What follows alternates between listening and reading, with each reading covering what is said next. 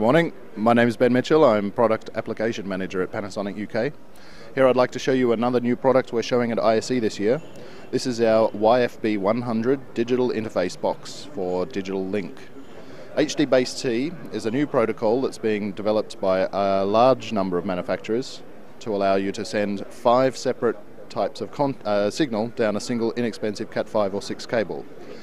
Digital link allows you to send video, audio, control, Ethernet and power all the way down 100 meters of Cat5e or better. Here we're demonstrating the capabilities of the box in that it is a switcher as well as a scaler. We've got a HDMI coming from a Blu-ray player as well as the VGA coming out of this laptop right here. The advantage of digital link allows you to control the box remotely using the remote control of the projector. So in addition to all of the signals going up the cable to the projector, you can then send remote control signals back down the same cable, as I'll demonstrate here.